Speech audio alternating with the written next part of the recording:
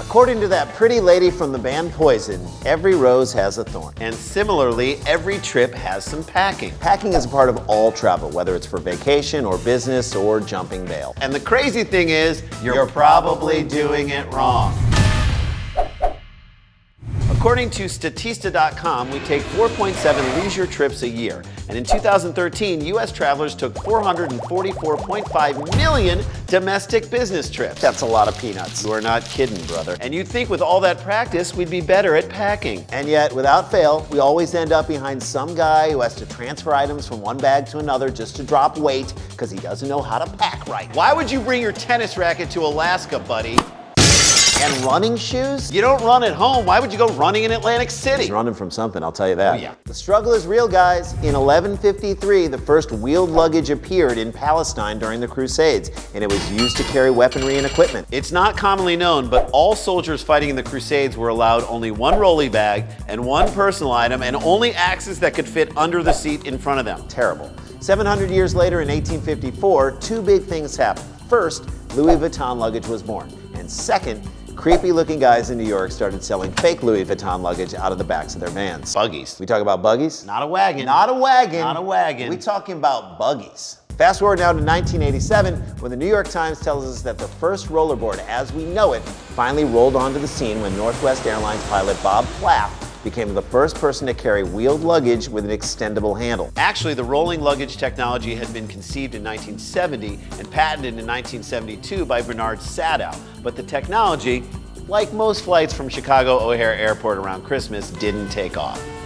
So Bob Plath is widely credited with the rolling technology we see in airports today. And you know the luggage was good because whether it's Bob or Sylvia, no one knows more about baggage than the Plaths. Boom. And Bob's bags got us to where we are today. A nation of travelers overstuffing our carry-ons and complaining about baggage fees. Okay, let's get into how we're doing it wrong.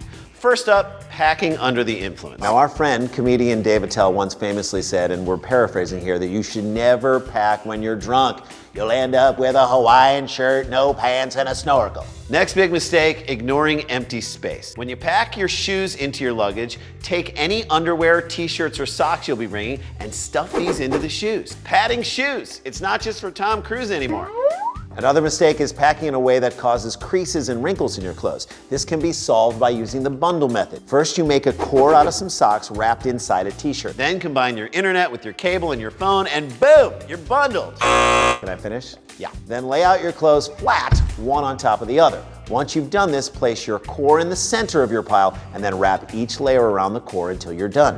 And yes, it kind of makes you look like a serial killer, but it packs it in. Note that there is an order to how you should stack your clothes. Jacket, longer skirts and dresses, long sleeve shirts, short sleeve shirts, pants, sweaters and knits, shorts. We call this the Paris list. Start with a jacket in Paris, France, and end with some jorts in Paris, Texas. That's the way we do it. Lastly, it's not always about the things you do bring on a trip. Many people aren't bringing the right things. And a great item you may not think to put in your bag is more bags. Yes, we're giving you license to get a little hoardery.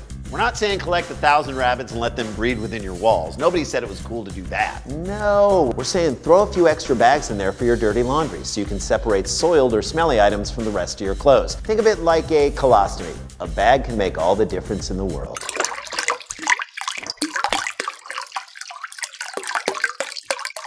So use these tips and you'll have more room, nicer clothes, and maybe a visit from Matt Paxton from Clutter Cleaners. He's a great guy. We know him. Let me just say that we love the guy. He knows that we love the guy. I want to say that we love the guy. Great guy, beautiful wife. Why would you say he's got a beautiful wife? He would admit that he has a beautiful wife. But he can say it. It's creepy when you say it. For Randy, I'm Jason. For Jason, he's Randy. You're doing it wrong.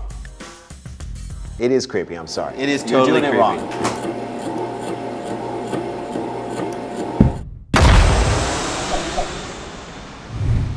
Matt Paxton's wife is beautiful. I'm sorry. It's still he weird. Will say that it's weird for you to say he it, admits though. it. But it Yeah. is still creepy for you to say that his wife is beautiful. So can I say that he says his wife is beautiful? Yes. According to Matt, his wife is more beautiful than he is capable of achieving That's in his right. life. And he's capable of achieving a lot. Yeah. Did I overstep a bound there? Yes. I did. Ah!